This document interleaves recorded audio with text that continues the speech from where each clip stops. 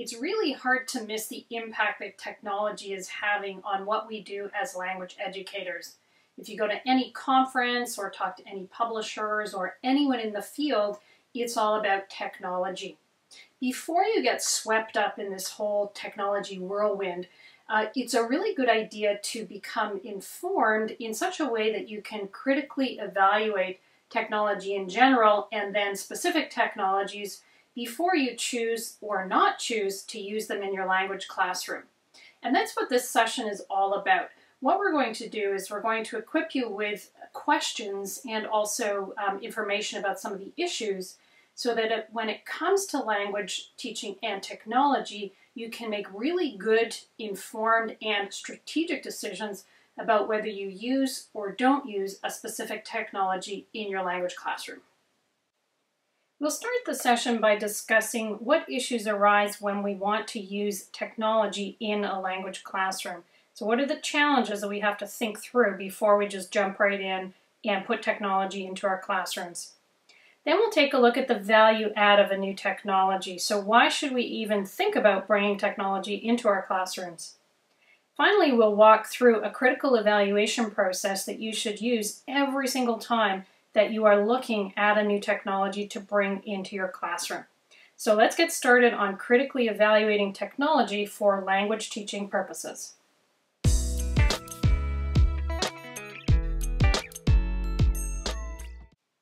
The first thing to look at when it comes to language teaching and technology is to understand that there are different factors or groups of factors that influence whether a technology will be successful or not in your language classroom. And some of these factors you have control over, but some of them you actually don't have control over. So we're going to group these factors into 4 large groups.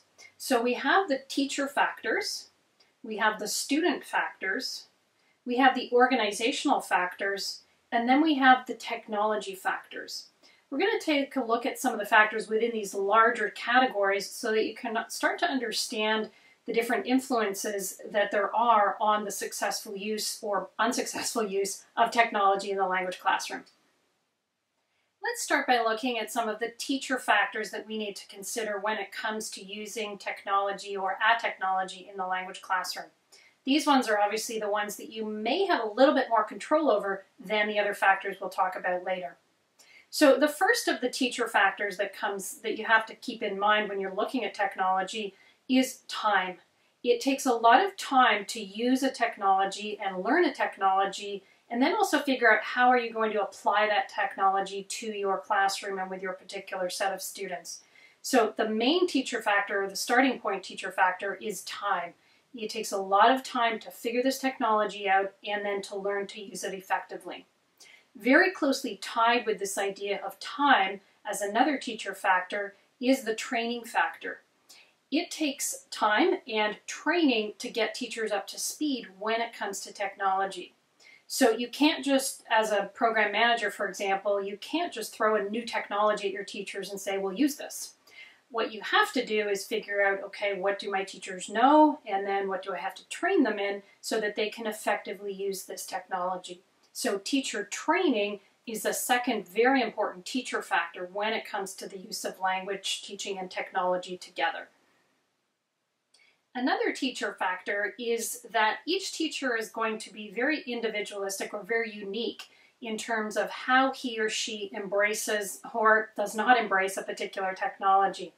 So you have to be prepared, both as a program manager and as a teacher, to have some teachers embrace technology and its use, and other teachers say, you know what, I'm not interested in this. So every teacher has to be approached and handled as a unique entity with his or her unique approach or unique feelings or unique reaction to the technology that's being introduced. Closely aligned with this is the fourth teacher factor, which is teacher expertise with technology. The reason a lot of teachers are very hesitant to use technology in their language classrooms is that they feel that their own personal expertise is actually lower than the expertise of students. And quite frankly, this is often the case because many of our teachers don't come from that technology-driven generation, whereas obviously many of our students do. So there's this perception on the part of a lot of teachers that they'll lose face in front of their students, or that they're not as competent as their students when it comes to the use of technology. So this is both an expertise barrier and also an emotional barrier that factors in to teacher use of technology. So that's factor number 4 that goes in this teacher factor category. The next teacher factor is all about what teachers do with the technology in the classroom. So if I'm a teacher, what am I going to do with this technology? And we can kind of divide technology into 2 broad groups when it comes to this. And the first group of technologies, or set of technologies, are those that allow us to do something in the classroom that we already do. So we're going to take a process that we do one way, perhaps we do it manually, and now we're going to do it with a technology. So for example, a smartboard would be an example of this. An Excel spreadsheet for record keeping would be another example of this. Using Microsoft Word or any word processing software in order to create handouts would be another example of this. And on the flip side, we have technologies that allow us as teachers to do something completely new. So these are technologies that let us do something we would not actually be able to do otherwise in the classroom. And so the teacher factor here is that we have to make teachers aware that the technology is going to go into one of these 2 categories. Either it will help them do something they already do, or it will help them do something completely new. The 6th and final teacher factor when it comes to the use of technology is one that's related to one we've already talked about. So remember I said that each teacher is quite unique in terms of his or her approach to technology and emotional reaction to technology. Each teacher is also very unique in terms of the technologies that he or she feels are relevant. So one technology may be very, very relevant to one particular teacher, and it may leave another teacher completely cold. And there may be a different technology that really turns on this teacher, but leaves the other teacher completely cold. So different technologies kind of talk to different teachers, and this depends upon their teaching styles, the types of students they're currently teaching, their experience with technology, and their creativity. So you also have to be prepared both as a teacher and a program manager to have different technologies be relevant to different teachers. So that's our final teacher factor. Now let's take a look at some student factors when it comes to the use of technology in our language classrooms. And these are factors that as teachers and program managers, we actually have less control over, but we do need to be aware of them.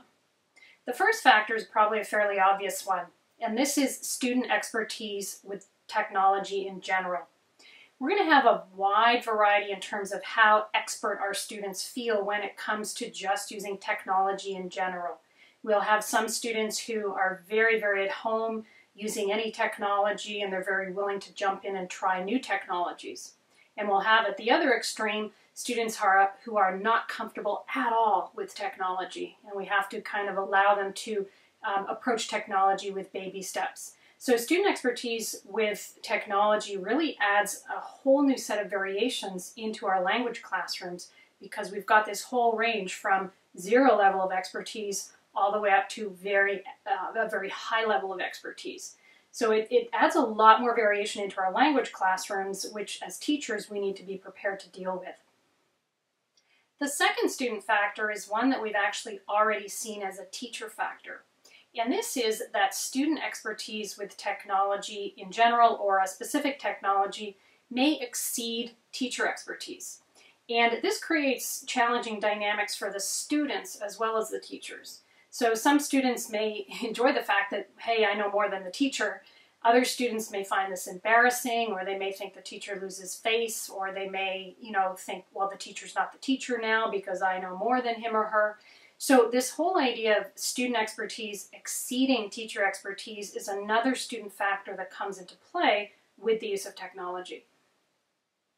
The final student factor we need to consider is that students are going to see technology through a kind of different set of eyes than a teacher would see technology. So teachers see technology in terms of what they can do pedagogically in a classroom, be it a language classroom or a mathematics classroom or any classroom. Students, on the other hand, see it through a set of eyes that evaluate the technology from the perspective of how enjoyable is it, how motivating is it, does this make me want to learn? So we have to factor in this idea of student eyes when it comes to technology. Our students evaluate the technology quite differently than we do as teachers, and we have to balance that in when it comes to our technology choices. Now let's take a look at some of the organizational factors that come into play when we want to introduce technology into our language classrooms. The first organizational factor is one that is very similar to both the student and teacher factors, and this is the level of expertise when it comes to technology. So there are some organizations that as a whole tend to have a high level of expertise when it comes to technology. The staff are generally at a high level, the organization has a lot of technical support available to it, and it is just a very technically proficient organization.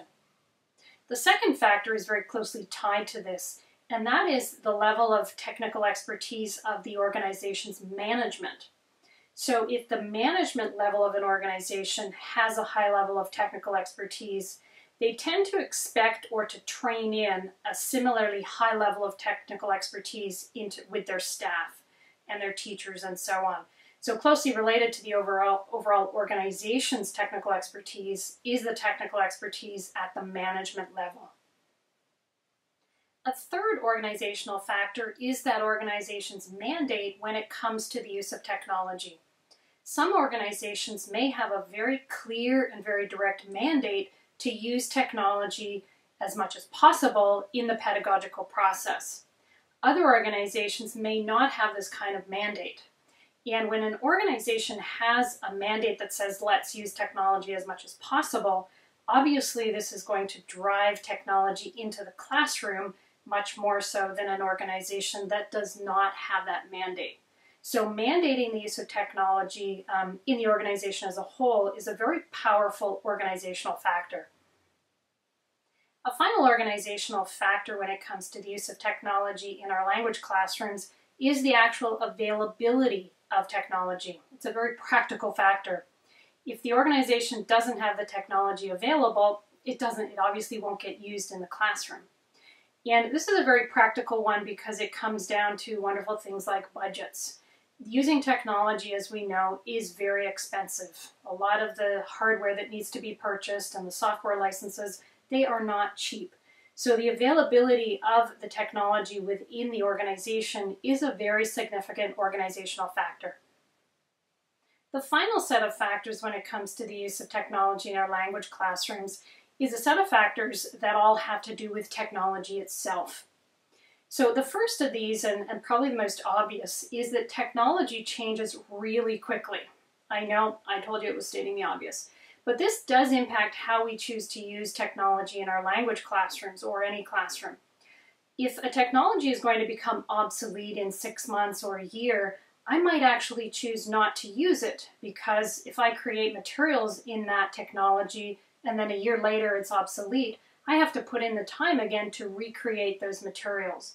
So the obsolescence or the built-in obsolescence of technology is a really big challenge for us as teachers. Technology changes so quickly that it has to be worth our while both to learn the technology and to build materials in the technology in order to actually use it. The second technology factor that comes into play is the actual purpose or way that we can use that technology as a teacher. And we can divide this into two main categories or groups. There are technologies that we can use in the classroom as teaching tools. So these are technologies that facilitate the transmission of knowledge and they facilitate students building the skills that we want them to learn. And on the other side, there are technologies that help us with the organization of our classrooms. So for example, record-keeping technologies that help us keep track of our marks and keep track of attendance and so on. So when we look at technologies, we have to figure out, okay, is this a technology that helps me teach? Or is this a technology that helps me organize my classroom and organize my records? The third technology factor comes down to the type of device or the type of hardware that we use the technology with. So when technology first started to come into the language classroom, it really came into play in our laboratories, so our computer labs or our language labs. But interestingly, what's starting to happen now is it's shifting over onto mobile devices, and it's also shifting over onto individual classroom computers that then allow the teacher to project things onto a screen, for example. So we have to look at how the technology is being used in terms of the hardware or the devices that it gets used on, and select the technology that goes with the devices or the use that is permissible or practical in our classrooms. A final and quite interesting technology factor is one that comes down to the intent of the creator of the technology. And very often the purpose for which we as teachers choose to use a technology is actually not the original intent that the creator of the technology had. So for example, the creator of the technology might have wanted or created the technology for purpose A, but as a teacher, we're like, no, I actually don't need this technology for purpose A, but I need it for purpose B. And so this is where teacher creativity comes in. We get to look at this technology, and regardless of the intent of the creator of the technology, we can say, okay, I can use it this way, I can use it this way, or I can use it this way, even if those ways are different from what the creator intended.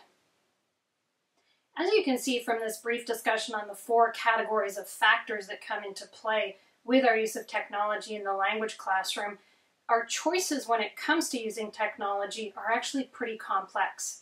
So we have to factor in the teacher factors, the student factors, the organizational factors, and the technology factors.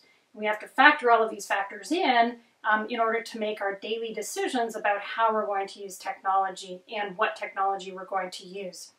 This is a pretty complex decision-making process, and when you look at it, it can be pretty overwhelming.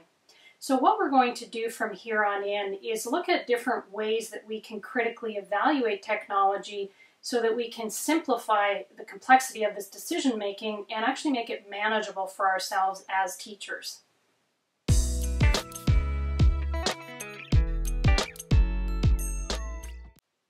The first thing that we always have to do when we're looking at a new technology is determine its value add. By this I mean we have to figure out, what does this technology bring to my language classroom? And in order for us to choose to use the technology has to bring something extra to the classroom. So it has to make us do something better or allow us to do something that we couldn't do before. So we have to think about different qualities or different adjectives that we could use in terms of the outcomes that we get when we use the technology. And this is the value add. If you look on your handout, you'll see a long list of different possible value adds for different technologies. And I'm not going to go through all of these adjectives. You can read them on your handout. But this is your first step when you're evaluating a new technology. What is the value add? Which one of these adjectives that we've given you can you check off and say, okay, yes, using this technology is a value add, and using the technology is this value add, and this value add, and this value add. So maybe students can do something faster. Maybe the activity is more efficient. Maybe you as a teacher can look more professional. Maybe the activity becomes more motivating. Maybe the activity becomes more relevant. So these are all the value adds that we need to look at. So take a few minutes to take a look at that value add list on your handout.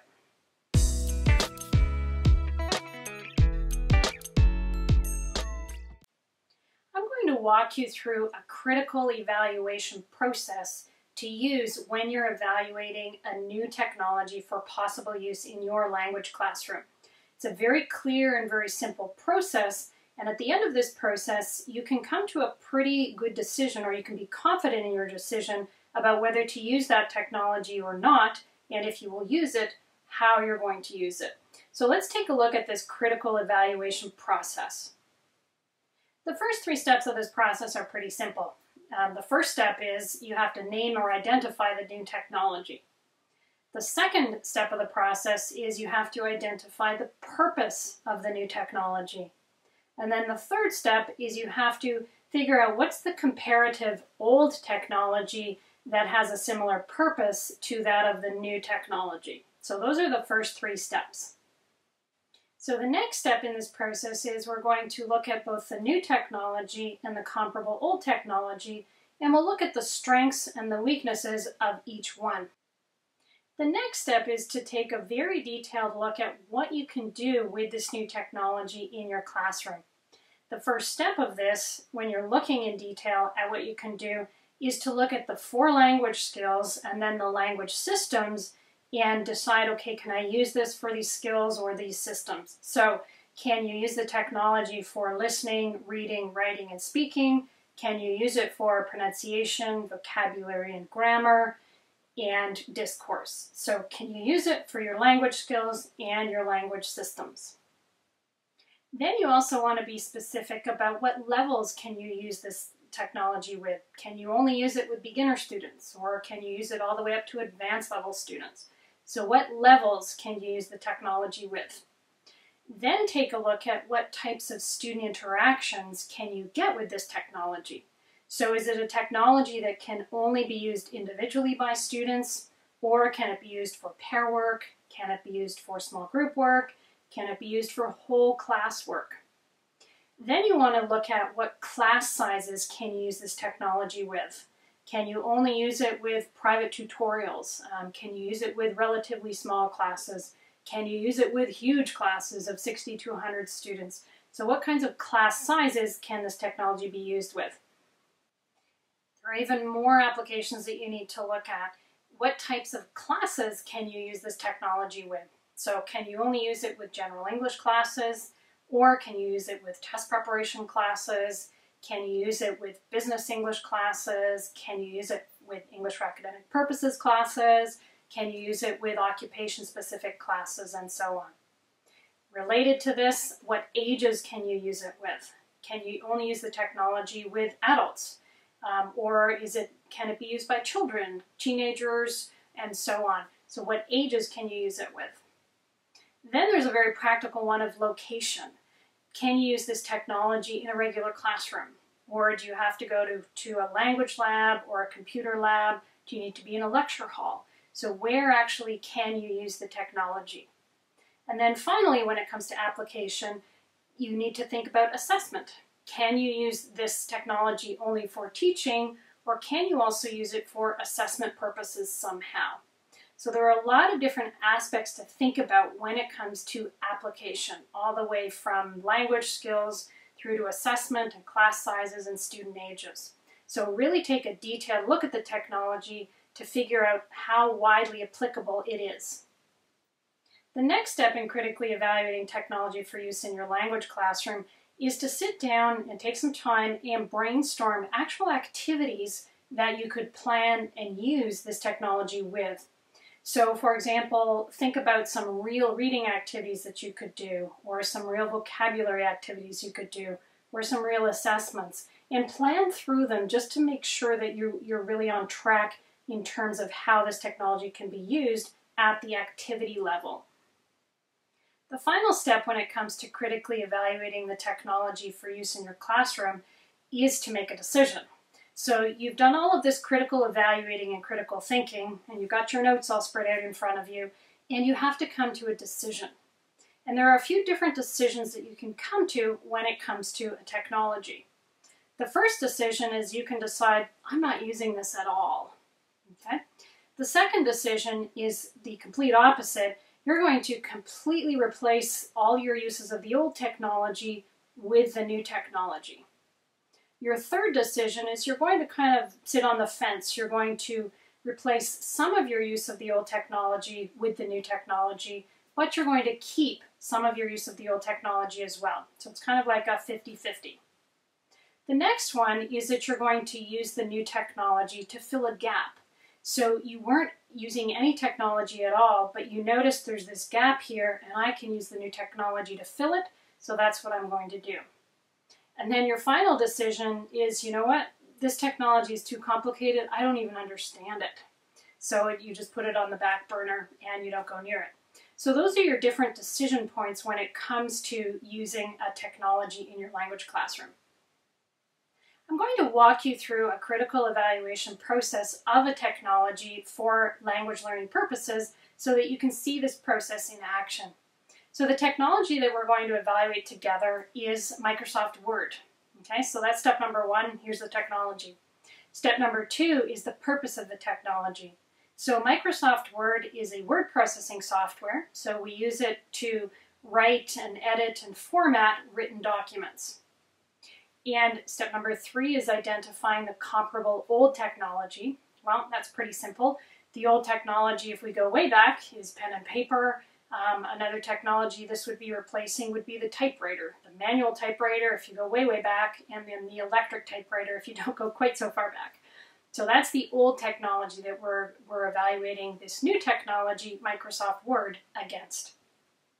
So the next step in this process is we're going to look at both the new technology and the comparable old technology, and we'll look at the strengths and the weaknesses of each one. So let's walk through that. So here are the strengths for Microsoft Word. It allows for easy editing and revisions. It has cut and paste and things like that. And this cuts down on the editing time. It allows students to make different formatting and layout choices. Students can include tables, graphs, and graphics. Students can create very professional looking documents. The program includes spell check, grammar advisor, translator, just a lot of different tools. It includes access to a thesaurus and a dictionary. At the end of the day, student work is much easier for the teacher to read. And it's also preparing students for the real life context, because an ability to use Microsoft Word is actually required in most real life contexts. Now here are the weaknesses of Microsoft as a technology. It is difficult to prevent students from plagiarizing from the internet, for example. Students have to learn keyboarding skills in addition to writing skills. It requires a familiarity with a computer, a mouse, and a keyboard, and so on, that some students may not have. It requires a knowledge of program features, and this takes practice and training. Unfortunately, it will differentiate students who are comfortable on a computer from those who are not, and is not therefore truly reflective of language ability. The writing process actually changes with writing processing software. It becomes less linear, and students may focus too much on how the document looks rather than on its content. And finally, students may rely too much on spell check and the grammar advisor, so they simply get lazy and they don't learn how to spell and they don't learn correct grammar. Now let's take a look at the strengths of the comparative old technology, which is pen and paper. One of the strengths is it's cheap, it's readily available, it's portable, it's easy to use in a variety of settings, it's more reliable, certainly it's not subject to technical failures. It may actually generate a more accurate reflection of the student's actual writing abilities. It's more difficult but not impossible for students to copy someone else's work. In the weaknesses of the old technology, pen and paper, it can be difficult for the teacher to read, and it's not reflective of what is happening with the writing process in the real world. Now let's take a look at the possible applications of Microsoft Word to our classes, including what language skills can we use it with, all the way up to assessment, class sizes and ages, and so on. So I'll walk you through this evaluation from Microsoft Word. So let's start with language skills and language systems. So the most obvious one is we're going to use Microsoft Word to teach students writing. We can also use it to teach students reading and grammar and vocabulary. Student language level. We can use it with intermediate students, high intermediate, advanced, and proficiency students. We might be able to use it with low intermediate students and beginner students, but that will be a bit more challenging. Types of interactions. We can definitely do individual work with Microsoft Word, pair work, and small group work. We can also do whole class, where the teacher's putting something into the computer and then that gets projected up onto a screen. And we can use it for one teacher to one student. In terms of class size, we can use Microsoft Word with all different class sizes, from the smallest up to the largest. We can also use Microsoft Word with all the different types of classes. So we can use it with general English, we can use it with test preparation, academic English, occupation-specific English, and so on. We can, interestingly, use it in many different locations. So obviously we can use Microsoft Word in a computer lab, But if students have their own laptops or their own portable devices, we can use it in a regular classroom. We can use it in a library, on a field trip at the student's home, and so on. So it really depends here in terms of what portable devices students have. We can use Microsoft with almost all ages as long as students have keyboarding skills. So kids are learning keyboarding skills as young as 4 and 5, so we can use it with fairly young age groups all the way up to adults. And we can definitely use Microsoft Word for assessment. Students can create their essays or their pieces of writing in Microsoft Word and then submit them to the teacher for evaluation, and the teacher can go into the document and write comments right in the document. So it definitely has a good value as an assessment tool as well. The next step in our critical evaluation process of Microsoft Word for use in our language classrooms is brainstorming some activities that we can use Microsoft Word with. So here's a few just right off the top of my head. So we can have students write their essays or their stories or their personal responses in Microsoft Word. They then submit these to the teacher. We can have students work in pairs and jointly create a story or jointly create an essay. Here's a fun one. We can have students work at a computer, so each student has one computer, and then after 5 minutes, students rotate to the next computer and they take up the story of whatever's on that computer. So student A starts the story. After 5 minutes, students move around to the next computer, and then the student B takes up the story on that computer, and so on. So it's kind of a whole class story writing activity with students circulating around the computer lab. That's kind of a fun one. Microsoft Word can also be used for any homework assignment. If you want, you can have students complete their tests in Microsoft Word, so they're very easy to read. So these are just some possible applications or activities that you can use the technology with. And the last step in our critical evaluation of Microsoft Word as a possible technology for our language classroom is our final decision. So are we going to decide not to use it at all? Have we decided it's way too complicated, so we're just putting it over here and not touching it? Have we decided to completely replace pen and paper with Microsoft Word? Or is there a gap that we think Microsoft Word can fill? Or are we going to do the 50-50? I put the 50-50 last because that's the decision I think we should make with Microsoft Word. So we're going to bring Microsoft Word into our classes to have students use to write essays and stories and for their homework. But we're going to keep pen and paper for some note-taking activities and also for some test taking. So you may want to make a different decision when it comes to Microsoft Word, but this is just to illustrate the critical evaluation process.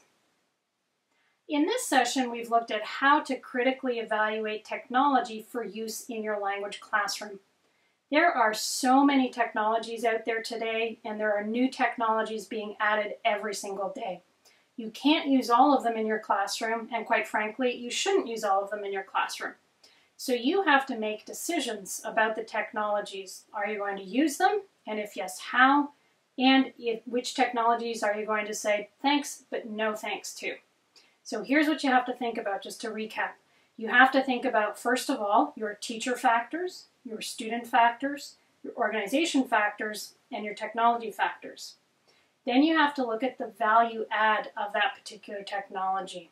What does it bring to your classroom that your classroom otherwise would not have? Then put the technology through a critical evaluation process. What's the technology? What's the purpose of the technology? What's the comparable old technology? What are the strengths and weaknesses of the new technology and the old technology? What are the applications of the technology in terms of language skills, language systems, student interactions, and so on? What are some possible activities that you can use the technology with? And finally, what's your final decision about this technology? So I really recommend that you use this process and think about all of these different ideas and concepts when it comes to making technology decisions for your language classroom. Thanks very much.